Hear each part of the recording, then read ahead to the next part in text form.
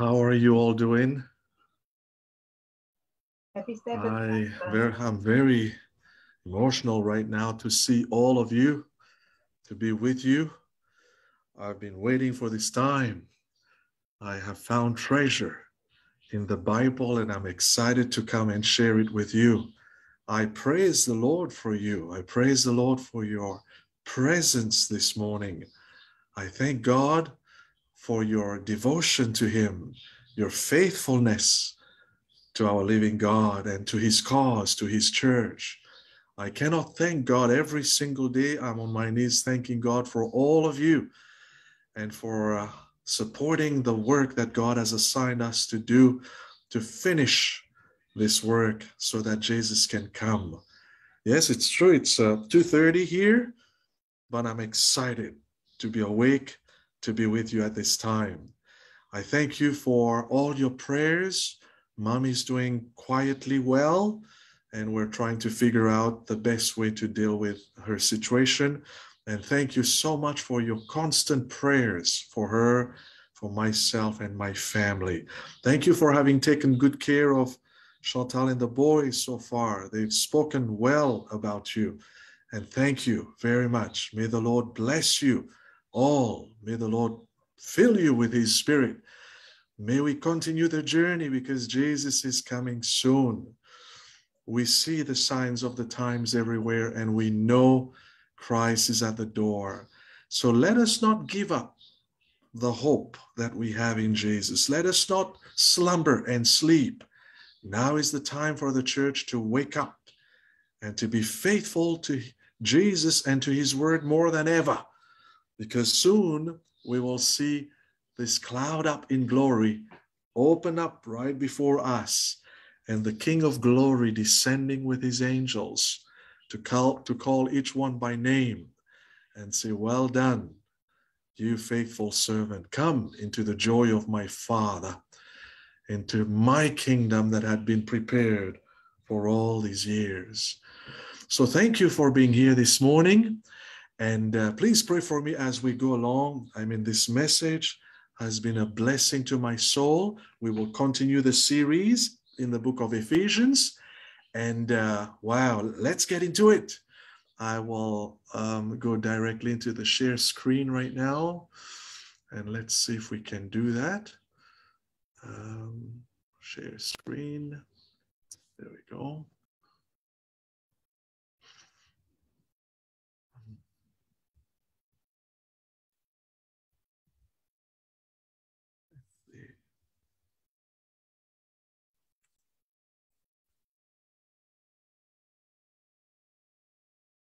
Oh, great.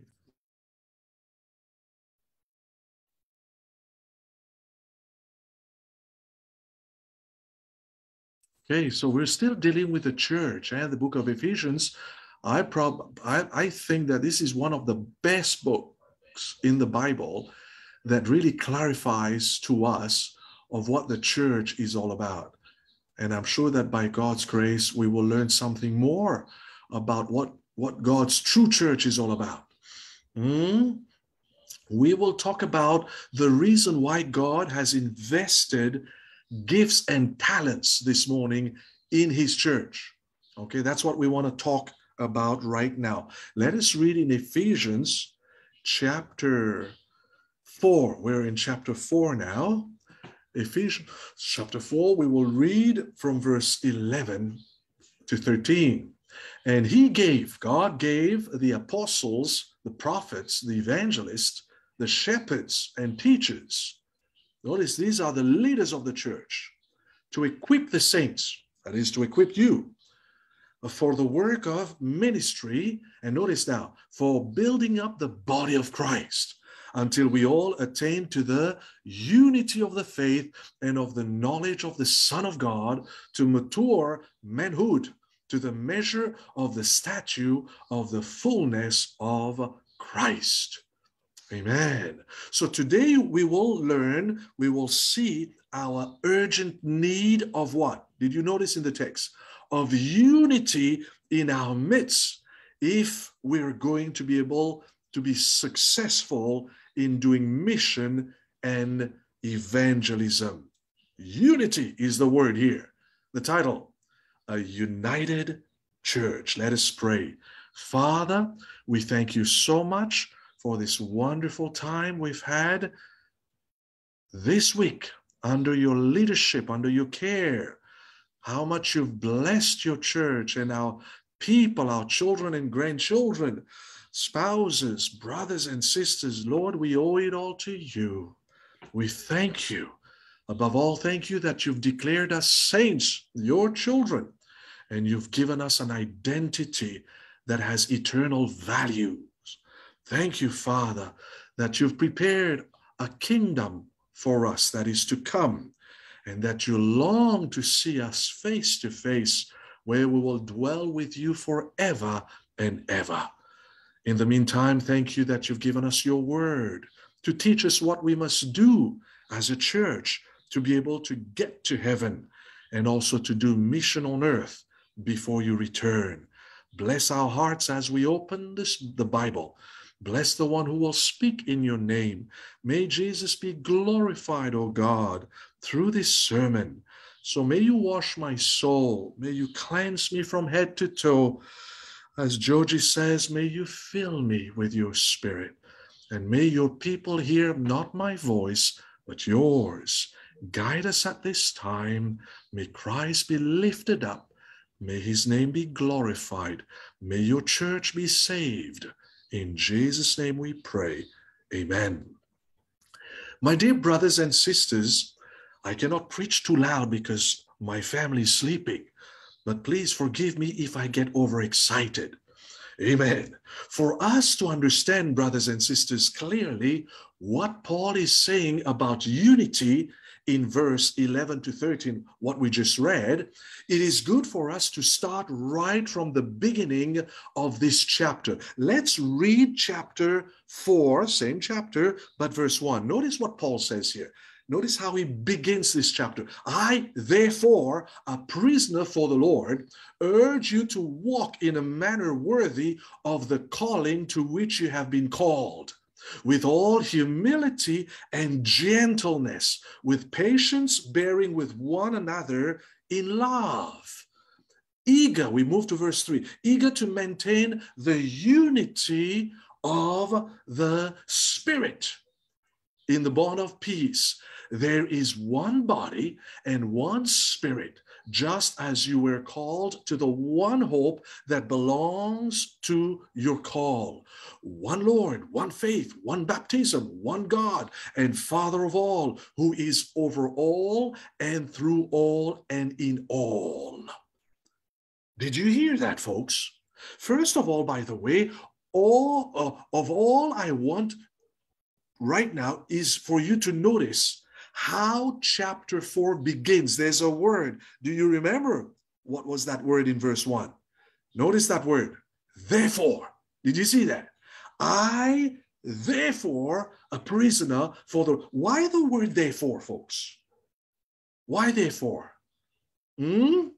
Therefore, my dear friends, indicates a major transition in the whole book of Ephesians. Are you listening? For from chapter 1 to chapter 3, Paul has been teaching exactly what Christ has done for us. Are you listening? That's from chapter 1 to chapter 3. Paul is praising God for what he has done in the person of Christ for us. That's what it is in chapter 1 to 3. Paul is talking about salvation through Christ. So, folks, the first 3 chapters are about teaching us on what salvation is all about, what to be saved is all about. But from chapter 4 to 6, his focus is no longer on instruction, but on practicality. Are you listening? Verse 3, it's all about the gospel of Christ to save us. Okay? But then from chapters 4 to 6, he deals with how to internalize the gospel, how to obey the gospel. Are you listening? The practical side. It's on how to live the saved life. First 3 chapters, how to be saved. On the last 3 chapters, What does it mean to live now, to practice the saved life? And that's what sanctification is all about. Are you listening? That's what sanctification is all about. In other words, the first 3 chapters, it deals with justification. How we become a child of God. First, we acknowledge our sinful condition. We've dealt with that before. And we must go to Christ and confess our sins. And we must receive his forgiveness. A new heart must be given to us. We must put on Jesus and be clothed with his righteousness.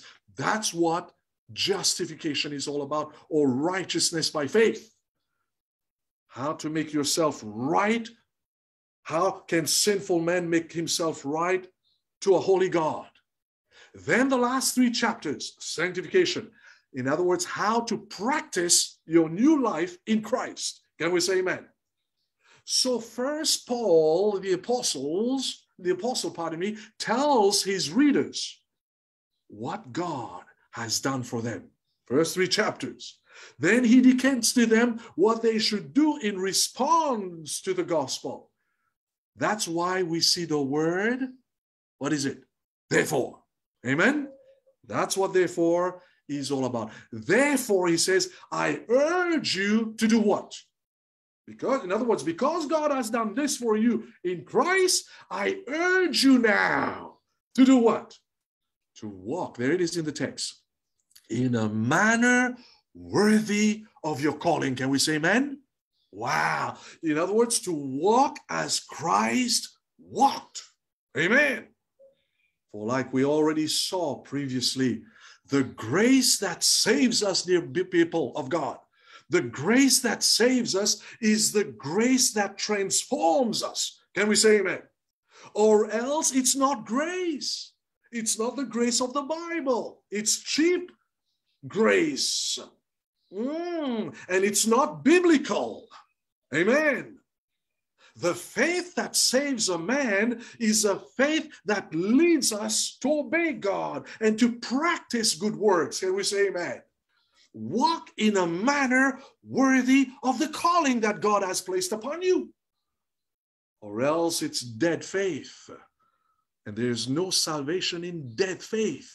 There's no salvation in a grace that doesn't transform the lives. Amen. In other words, there is a high calling. People of God, are you listening?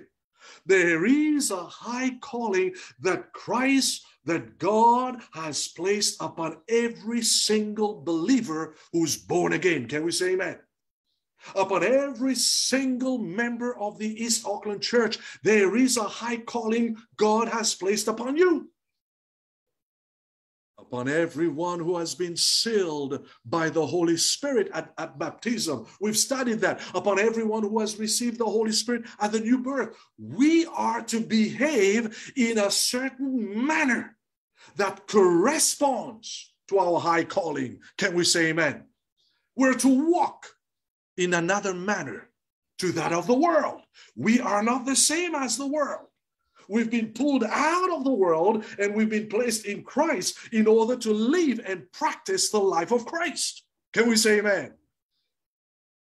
For walk, here in the text, it indicates the direction of people's lives.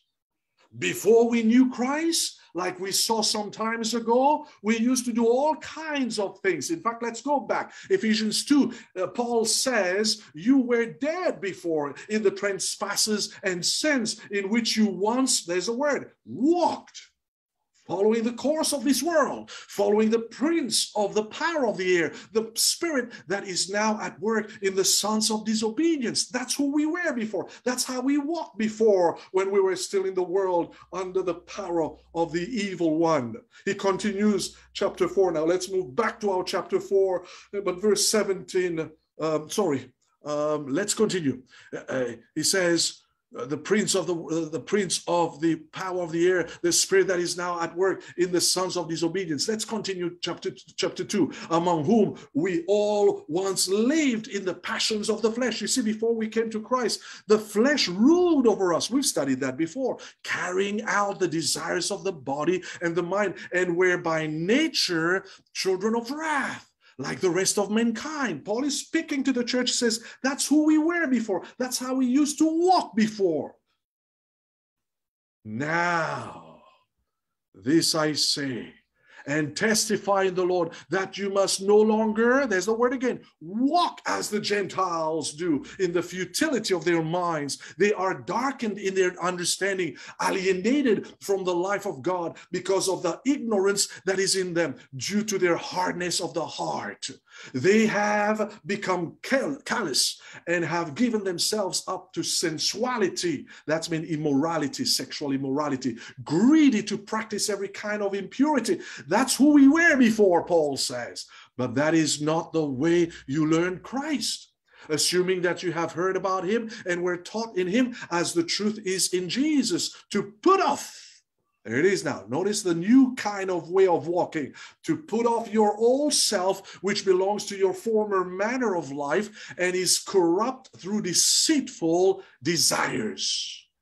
And to be renewed in the spirit of your minds, and to put on the new self, created after the likeness of God in true righteousness and holiness. Can we say amen? So folks, these are the things we used to do before. Paul says we were children of wrath, obeying the desires of the flesh. We used to do that before we were saved in Christ. But after conversion, after I've met Jesus and experienced the new birth through baptism, we are now called to live a new life, the sanctified life, the saved life, the disciples' life. And what is the saved life all about now? What is this sanctified life all about? And that's what to walk worthily is all about. So what is it? Well, chapter 4, 5, and 6 gives us the answer. Amen? According to Ephesians 4, 1 to 16. That's our study today. According to this chapter from 1 to 16, to walk worthily means to walk in what? Unity. While according to Ephesians 4, from verse 17 to chapter 5, verse 20, to walk worthily means to walk in purity. Did you hear that? Chapter 4, 1 to 16, to walk worthily means to walk in unity. Chapter 4, 17 and onwards, to walk worthily means to walk in purity. We will study that later on. Don't worry. Amen? I therefore, a prisoner for the Lord, urge you to walk, there's the word now, in a manner worthy of the calling to which you have been called, with all humility, notice that, and gentleness, with patience, bearing with one another in love, eager to what? There's the word now. And maintain the unity of the Spirit in the bond of peace. There is, notice that now, there is one Spirit, just as you were called to the one hope that belonged to your call. Did you see that? First verse 3 says, you must be eager to maintain what? In other words, every single member of the church, we must have on our agenda, top priority, the unity of the body of Christ, the church. We should never do anything that will affect the body of Christ and its unity, or that will divide the church. It is sacrilege to do that. Amen. In fact, verse 4 to 6, I want you to see that 7 times you will see Paul using the word one. There it is on the screen. One body, one Spirit, one hope. Let's continue. One Lord, one faith, one baptism, one God and Father of all. Can we say amen? Wow, you know what 7 means? Complete unity. Amen. In other words, if the church of God is going to be this one body on earth, if it's going to walk in a manner worthy of its calling, there must be perfect unity in our midst. For in the heart of God, the church is not a multitude of denomination and factions and groups fighting each other. No, it's not there. What's in the heart of God is a united body in Christ. Can we say amen? In fact, by definition, the church means one. That is why Paul likes to use this term, one body. You can check that for yourself.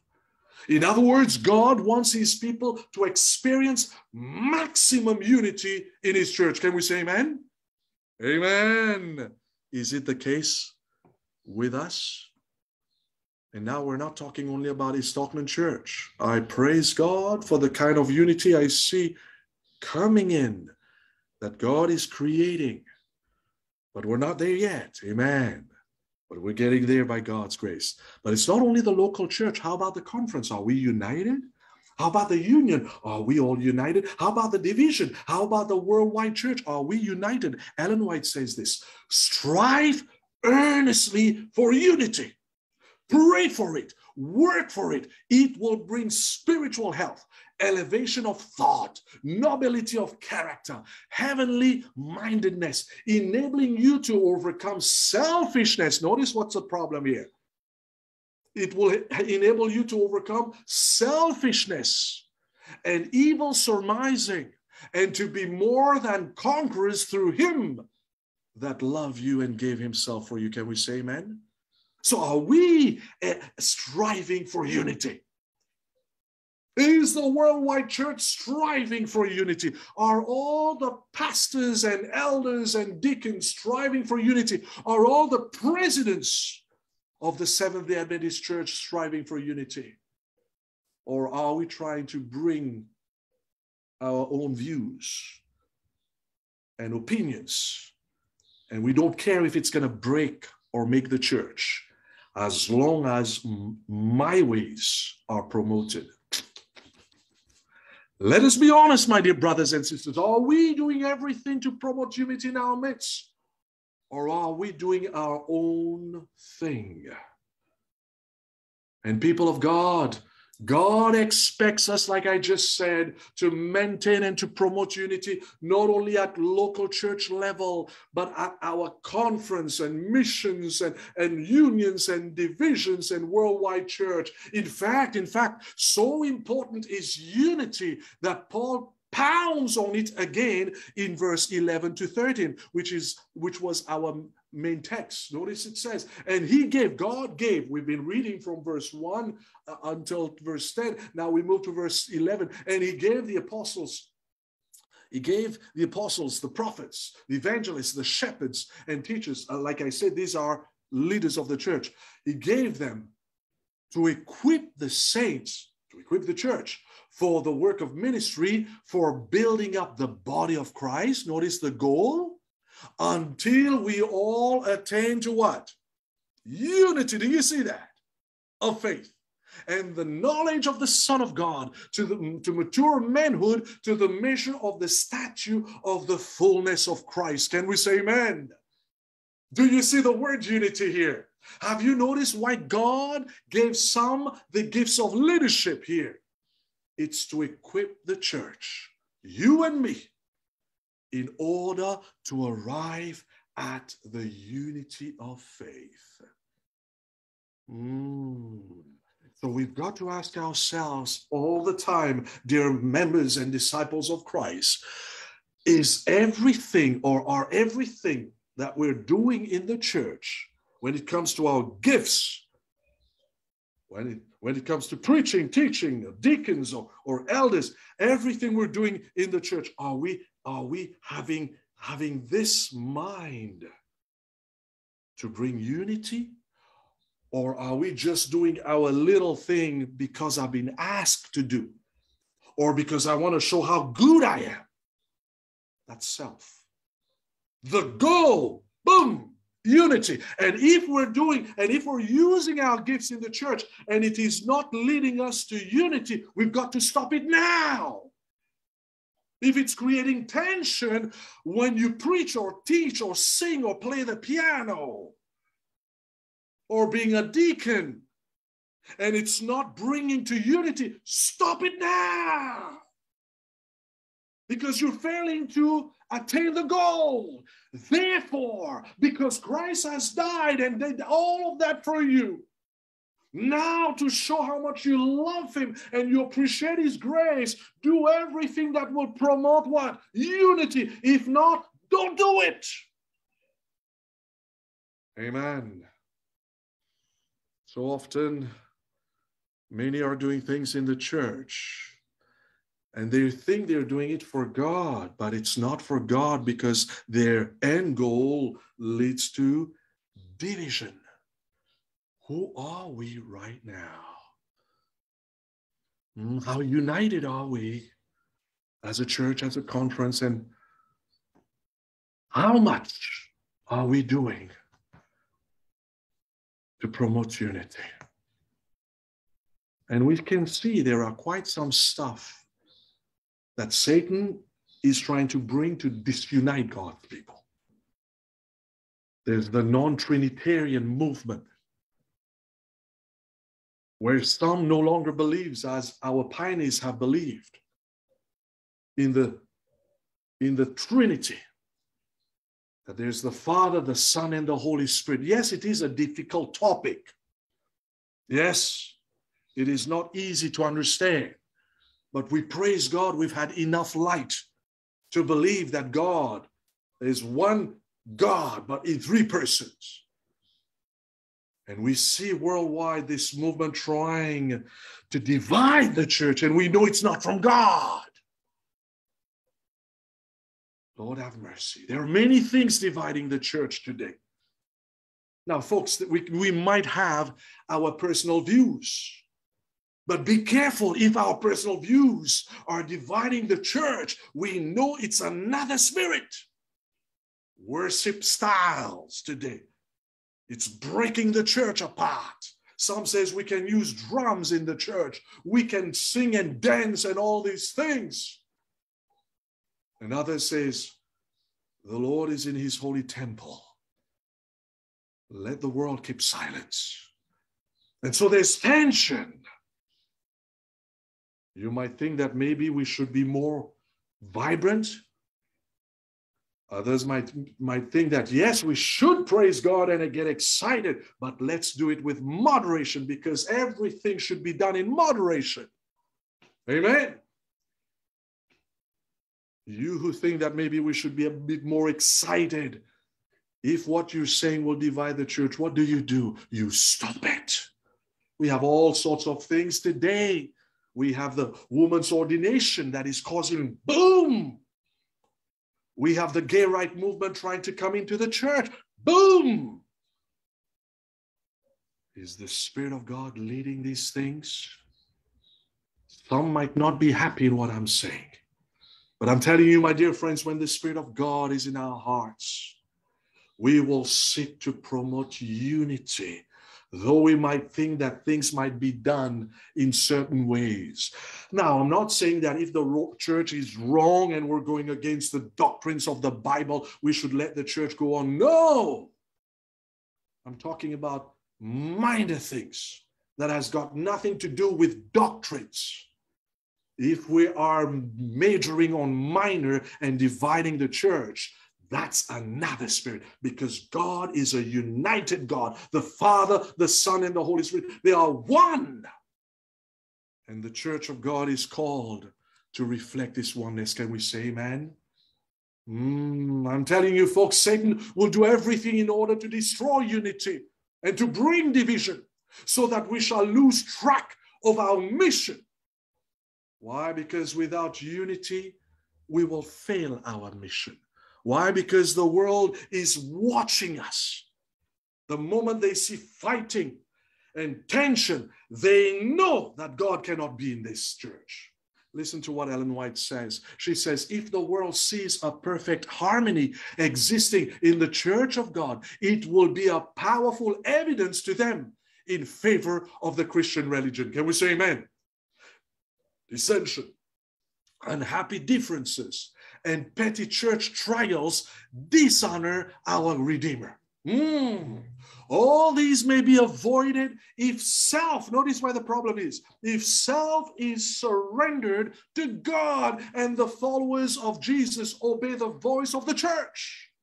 Unbelief suggests that individual independence increases our importance. Many people, they think that way. That when they do their own stuff, they think that they're the man. You're not the man. You're following the devil, because he was the one who had split heaven, took 1/3 of God's angels.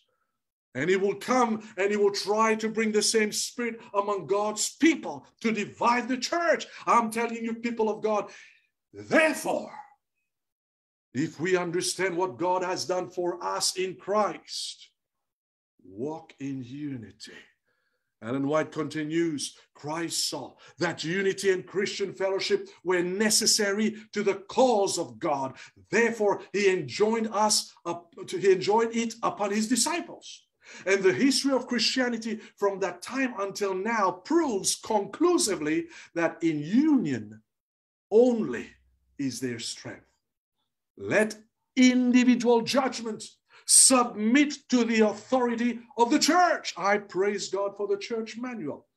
God in his mercy has assembled many men filled with the Spirit and women to come together in prayer, in fasting, to bring this book called the Manual that gives us a sense of direction and of unity that helps us to navigate our way to heaven as a body, united body. I advise the church members to read your manual, to know what Adventism is all about and what Adventism is not. And one big thing that the manual talks about is unity.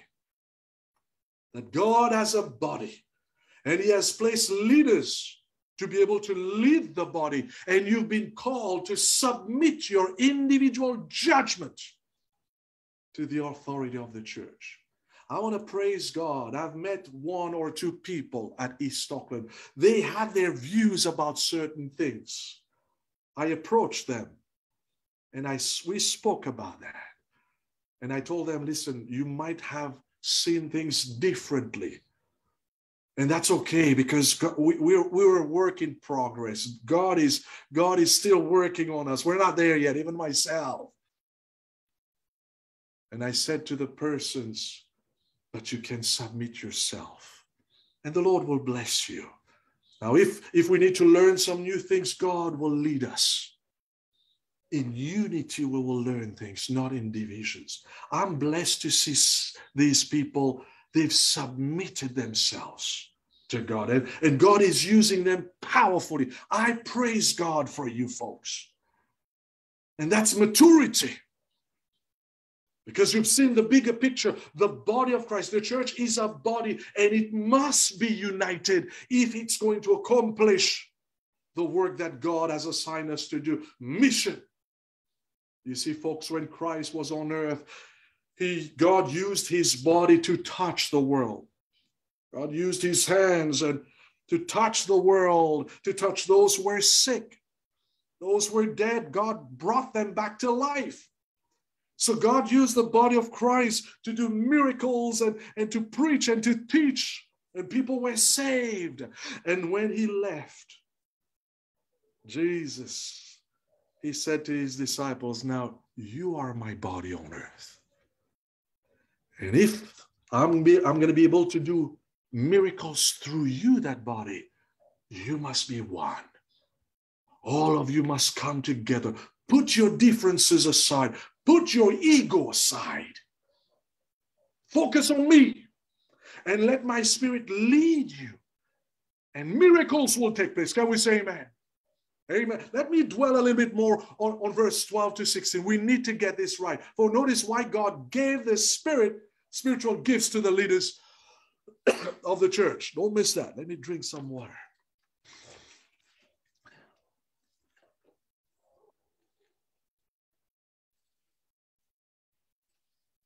Notice why God gave those gifts. Paul specifies 2 major reasons, 2 purposes. Notice that. He says, and he gave the apostles, the prophets, the evangelists, the shepherds, and teachers to, first thing, why he gave those gifts? To equip the saints for the work of ministry. And then what? For building up the body of Christ. Did you see that? So verse 12, for the equipping of the saints for the work of ministry. So God has given the leaders to equip the church to do ministry. That's why we have Sabbath school ministry. We have youth ministry, women's ministry, men's ministry, all these ministries. Amen. Children's ministries. But then verse 13, for the building up of the body of Christ. In other words, the pastors are not to do all the work of the church. Amen. We're not there to do all the work. We're there to equip the members so that they will do it. Amen. That's why we cannot have idle members in the church that does nothing or that do nothing. There's something wrong.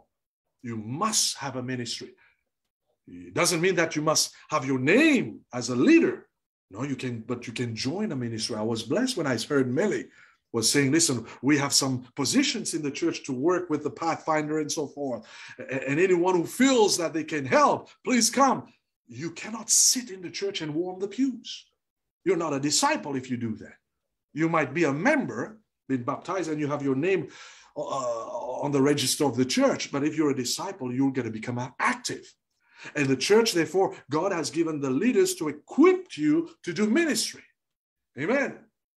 We are there to equip the members to use their talents and gifts in order to do what? Notice the second reason. To build the body of Christ. I want you to see those major goals. The church is not stagnant. It's not an organization only. It's an organism. So it's living. It's growing. Second purpose. The second purpose God gave the spiritual gifts to the leaders is to build up, therefore, the body of Christ. Amen.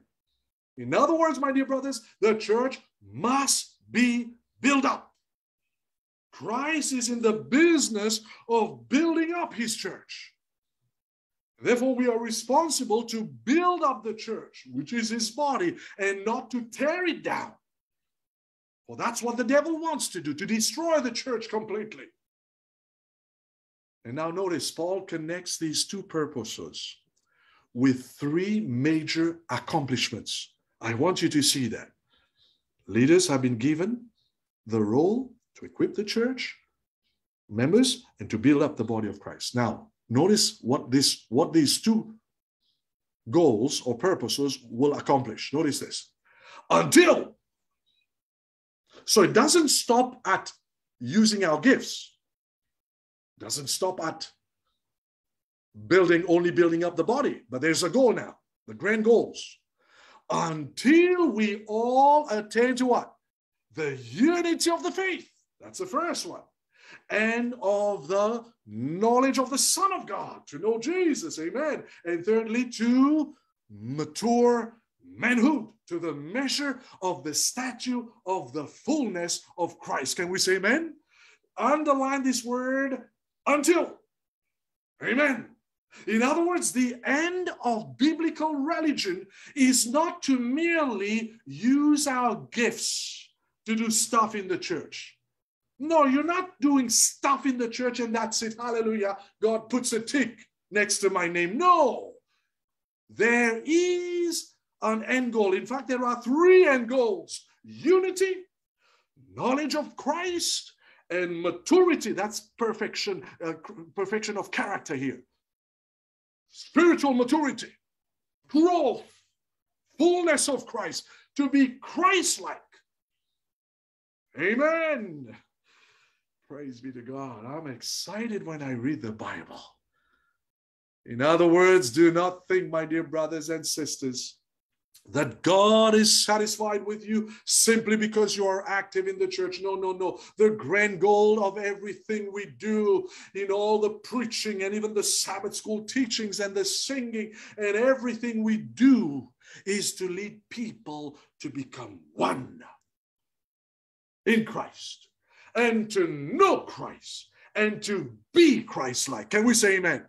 That's the grand goal. It's complete restoration. It's to bring us back into Eden even before sin entered our world. The gospel is there to restore the image of God in man. Can we say, it's not only to save you through justification, but it's to sanctify you so that you can reflect the first Adam when he was in Eden before he had sinned. If not, there is something seriously wrong with our gospel. With all that we're doing in the church, if what we're doing is not leading to unity and to the knowledge of the Son of God and to spiritual maturity, we are deceiving ourselves. Amen. For true sanctification will bring love and unity and Christian maturity the more we get to know Jesus. Amen.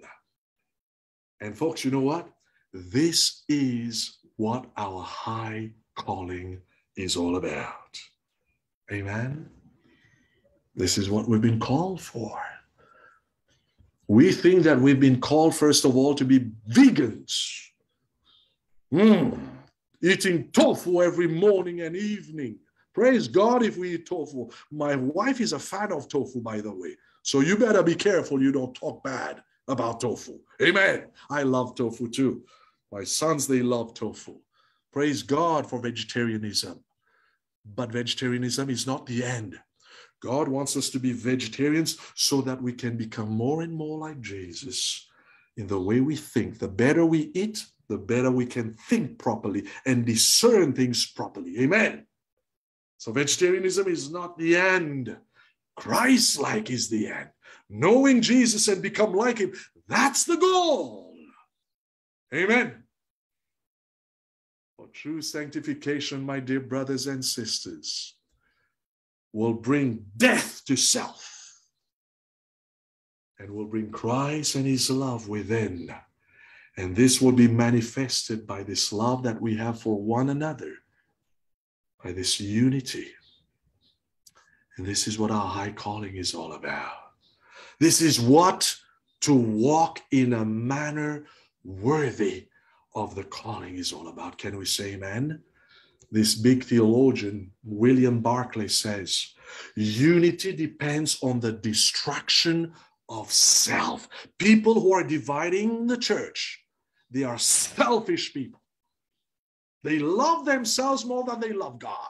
And now, if you're one of them, you must repent, my brother. If you're one of them, you must repent, my sister. And I say that with all love that I have for you. And God is saying that with all his love that he has for us.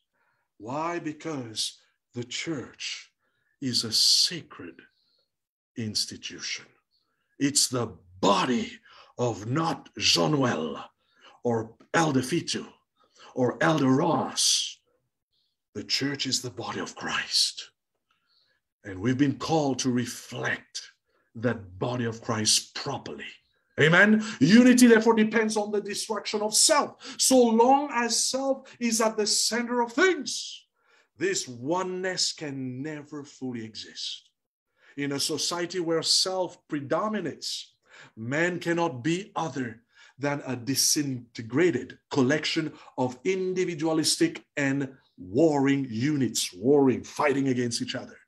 But when self dies and Christ springs to life within our hearts, then comes the peace, the oneness, which is the great hallmark of the true church. Can we say amen? People of God, unity is the eternal purpose of God for mankind.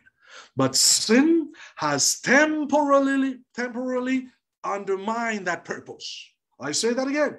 Unity is the eternal purpose of God for mankind. But sin has temporarily undermined that purpose.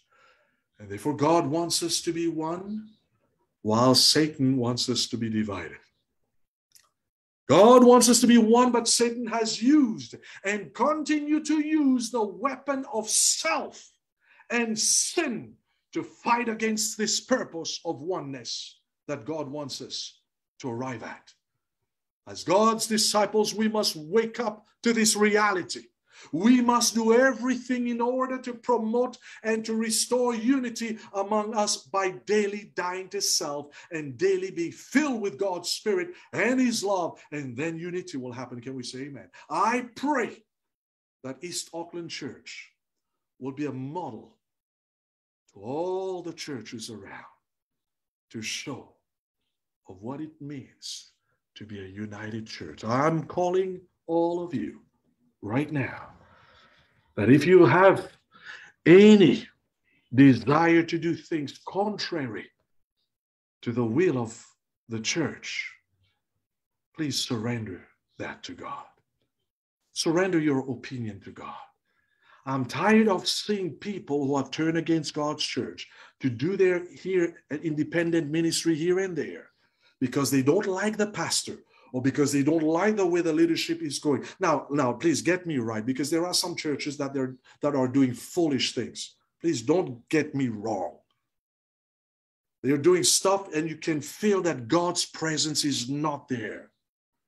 Go and find another church, Adventist church, that really you feel is closer to the Bible. And some of you have done that. Praise God, if you feel that East Auckland is doing that. But I'm talking about some who are so stubborn.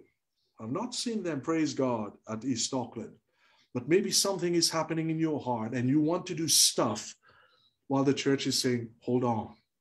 While the church is saying, let's be one. It will happen if God wants you to do something. But let's walk in unity. God will bless you. Let's not take shortcuts, folks. It will come against you. It will hurt you because it's self. It's self that wants us to overtake God.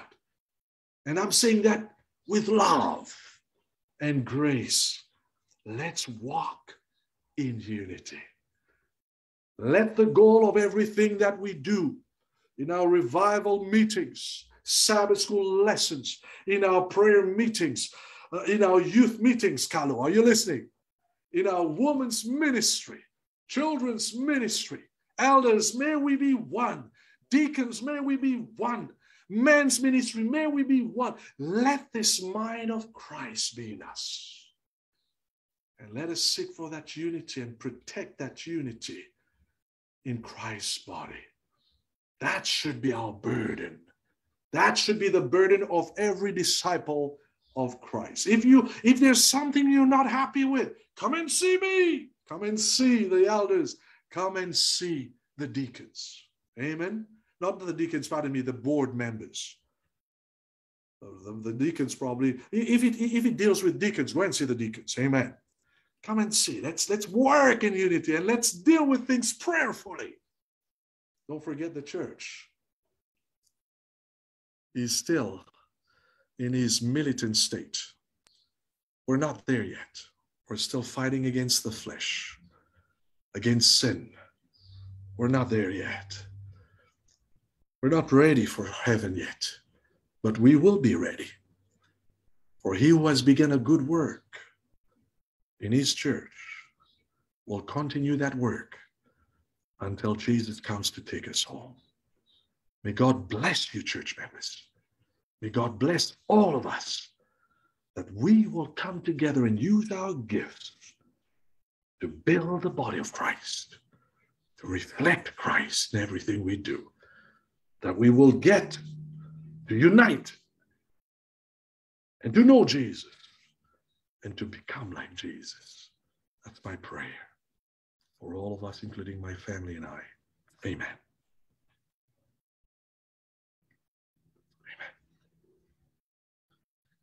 I will pray afterwards, I believe. Do we have a song right now, or do I pray right now? We have a song? Yeah?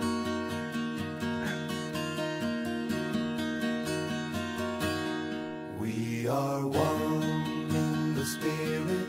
We are one in the Lord. We are one in the Spirit. We are one in the Lord. And we pray that all unity may one day be restored, and they'll know we are Christians by our love, by our love. Yes, they'll know we are Christians by our love.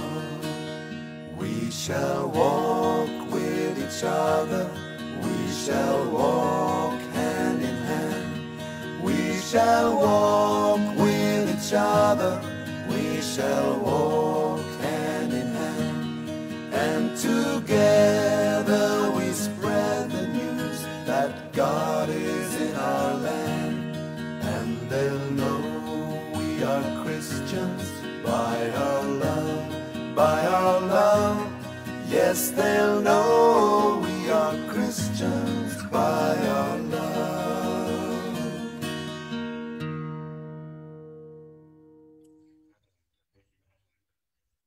I'm going to ask one of my elders, Elder Ross. Elder Ross, can you unmute yourself and pray for us that God will bless his church? Because there's a mission for us to do, but we must have that oneness. Can you do that, my brother? Sure can. Thank you. Let us pray. Our dear Heavenly Father, thank you so much for blessing us with your word today. Such powerful words, but true, that we must be unified. We must be of one voice, and we must be of one mind, of one spirit, that we may further your work. Lord, if we are divided, the devil is on the winning side, and we know that the devil does not win. We know that you are the winner, and you have said that unity, togetherness, and oneness is the only way.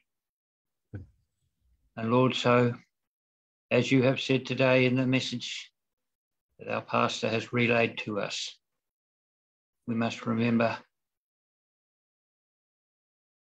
that when we have people who are veering away from the truth, that we talk to the pastor, the elders, and get guidance so that we may, between us, talk to these people. And Lord, there is so much division in this world. The church in general, there are so many denominations. Whereas you said to Peter, you would create your church, not your churches, and you would build them on yourself. So Lord, there is only one way. There is only one truth. There is only one narrow pathway through the narrow gate that leads to you. And we must adhere to that pathway together, bringing each other forward, lifting each other up towards you, that you may give us your blessings. Lord, the message to the Ephesians could just as well have been the message to East Auckland, or the message to the Adventist Church worldwide, because it is a message for us today of how we must move forward in this world, a world that is rapidly coming to a climax. Climax which will see those who are saved meeting you in the air. So Lord, we thank you for your blessings. We thank you for giving us this message today, because if we have listened, it is life-changing for many. It is a word that will see us go forth in vigor to bring your word to others, your truth to others, because there is no time. Lord, we are told that Satan knows that his time is short. What we lose sight of is the close of probation comes before Satan's downfall. So our time to do your mission is even shorter than Satan's time. So there is no time to lose. So together, in unity, we need to march forward. So Lord, again, we thank you for being with us today. And we ask that you continue to be with us for the rest of the Sabbath and on going into a new week. We ask that you be with our pastor and continue to inspire him and us with your word. Thank you in Jesus' name. Amen. Amen. Thank you, brother. Thank you so much. Church, thank you for coming. Thank you for praying for me. I'm going to preach another sermon in a church in a couple of hours. Please pray for me and pray for that God will keep me faithful, not to preach so well, no, but that I'll be